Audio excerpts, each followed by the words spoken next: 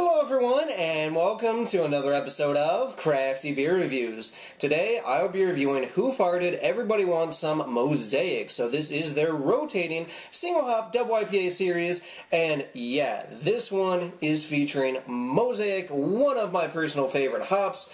Really looking forward to this one, guys. I think the best in the series, still to this date, has been Everybody Wants Some Citrus. So yeah, let's go ahead and get an aroma on this bad boy.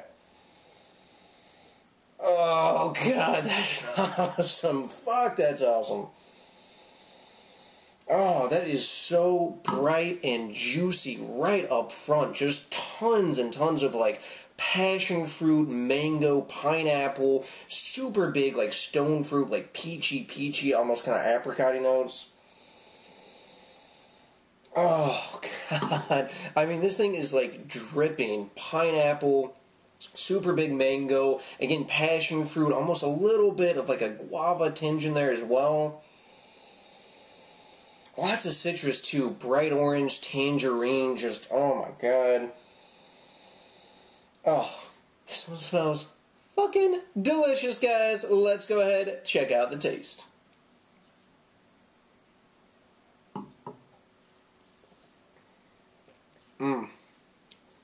Oh yeah. Yeah. That is exactly how Mosaic should taste. Huge mango, pineapple, orange peel right up front. Again, just like dripping with tropical citrus fruits, you know, stone fruits.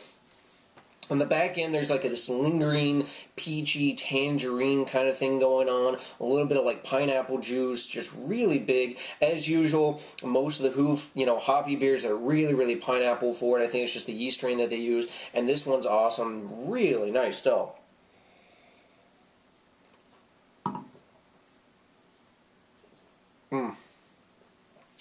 Wow.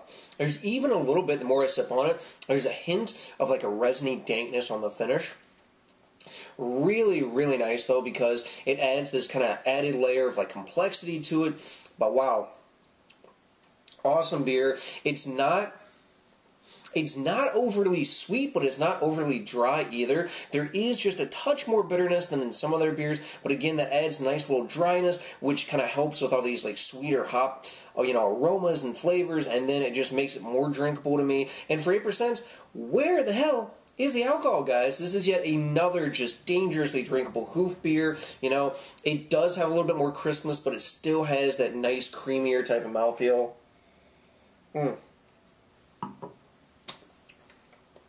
Wow. Yeah, they outdid themselves with this one. Now, I know I'm going to get a few comments, because as you guys can plainly see, it's a hazy beer, but you can see through it to a certain degree. It's not that turbid milkshake look that a lot of the Hoof beers have had in the past, especially the Everybody Wants Some series. And you know what? Who gives a shit? This beer tastes awesome. It's hazy. It's not as hazy. You know what?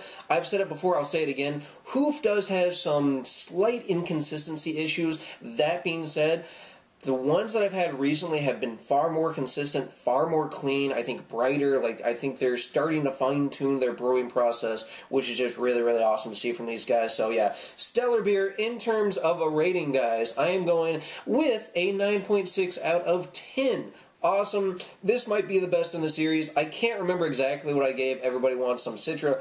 Might have been the same, might have been a little bit less. I don't know. This beer is fantastic. If you guys have had this one or any of them in the Everybody Wants Some series, please let me know down in the comments below.